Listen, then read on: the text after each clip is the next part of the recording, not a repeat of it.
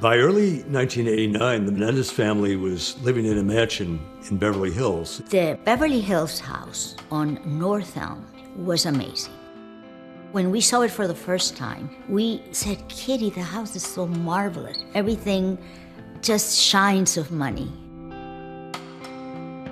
I think we're pretty normal here.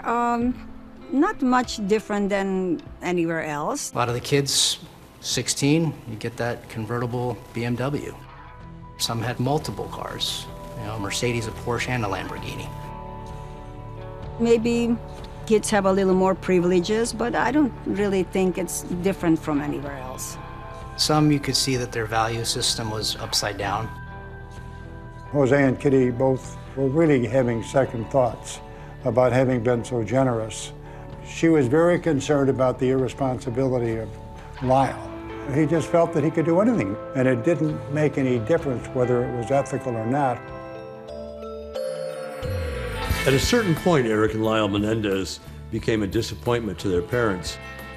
Jose Menendez didn't approve of the women that Lyle was dating. Lyle was very fascinating young man to women. So Lyle had women all the time, and they were purported to be Victoria's Secret models.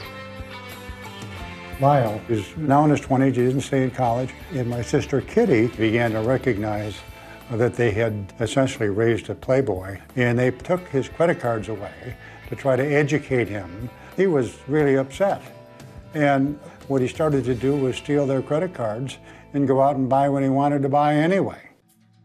Erik was a disappointment in other ways, in whatever Joe thought would be the right way for a young man to behave. I met Erik Menendez when I was doing a photo shoot in Beverly Hills. He was natural in front of the camera. He was very comfortable. I don't think Erik had really the physical attributes to be a working model, but he was photogenic. I think Erik was struggling to find his way, and I don't know the insides of what went on in their house because he didn't talk about it. I don't know if it was awful. I don't know the truth about that. But that last photo shoot, something was a little bit different, and he was quieter, and he was a little bit more withdrawn, a little bit more humble. But when I look at the pictures and when I think about it now, I can see that there was a difference. Those pictures, to me, look very lonely and haunting. And I'm not so sure that I was looking into his soul, but in retrospect, there's something coming out of him that I didn't see on a regular basis.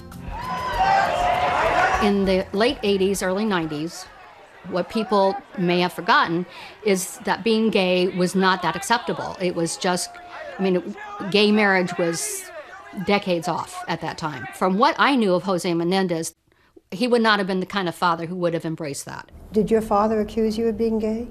Was it one of the things he used to say to tear you down? Yes. The prosecutor brought up the fact that you might have been a homosexual, and that this might have caused some of the fury on your father's part. Yes, he did.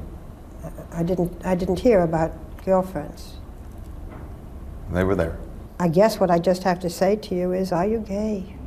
No, I'm not gay. Kitty was so upset the way things were happening, and she was trying very, very hard to understand why they were doing what they were doing. She was also very worried about the state of her marriage because she discovered that Jose had been carrying on an 8-year affair with a woman in New York, and that was extremely upsetting to her. She was very frustrated, she was disappointed, she was concerned that Jose was going to leave her. I don't think they trusted each other. They didn't particularly show affection. I don't think they ever touched each other. Jose Menendez, unknown to the mistress in New York, also had a woman that he was seeing here in Los Angeles. She was explaining to me what the situation was and how it hurt her. And the one thing she said to me, and I'll never forget it, she said, you know, the most difficult thing for me, Brian, is that I've lost my hero. Jose Menendez was carrying on affairs with a woman in New York, a woman in LA, And he was also being supplied with prostitutes by a madam here in Los Angeles. It appeared to me that Kitty Menendez was the maid and the chauffeur, and that the three men in her life were dominant. I think that her whole personality had been erased by the family, and that she didn't have the ability or the wherewithal to stand up to her husband. I knew that Kitty didn't have a lot of friends, and she did have a very private life. But I know that she loved her sons and she loved Jose. This is a woman who was enduring the dissolution of her family. Her husband was cheating on her sons had turned into criminal louts, and she couldn't handle it.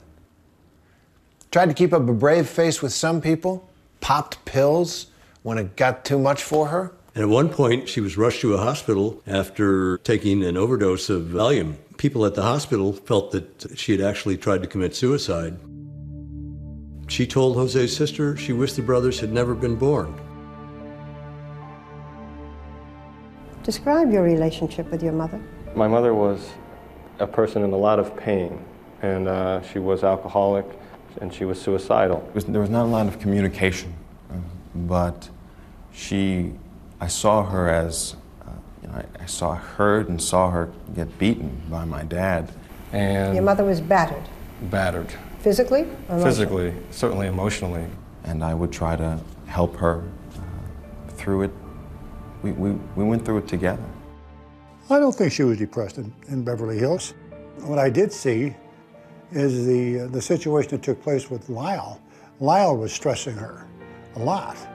And the thing with Calabasas just about broke her emotional back when she realized how far her son would go to basically have whatever he wanted. And so it was very, very painful to the two of them, but I think it was especially painful to Kitty. And then in the spring of 1989, Jose Menendez had several conversations with his brother-in-law, Carlos Baralt, in which he told them he was disappointed in his sons and that he was thinking about taking them out of his will. So everybody was starting to have problems, and those problems were starting to spin the family out of control. Hi everyone, George Stephanopoulos here. Thanks for checking out the ABC News YouTube channel. If you'd like to get more videos, show highlights, and watch live event coverage, click on the right over here to subscribe to our channel, and don't forget to download the ABC News app for breaking news alerts. Thanks for watching.